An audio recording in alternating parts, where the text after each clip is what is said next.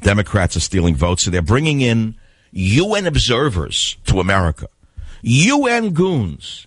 UN anti-American, anti-Israel, anti-Semitic, anti-Christian goons as poll watchers from the UN. And thank God Texas said we're going to arrest them. They're going to arrest? What nerve? You mean they're not watching the polls in Russia? They're not watching the polls in Uganda? They're not watching the polls in Syria? They're not watching the polls in the despotic nightmare called North Korea, but they're watching polls in America. Yeah, I remember the signs, U.S. out of the UN. When I was a kid, I didn't know what they meant. I have my own plans of what I would do with the UN in the country. I would turn it into a homeless shelter on the Upper East Side or turn it into condos.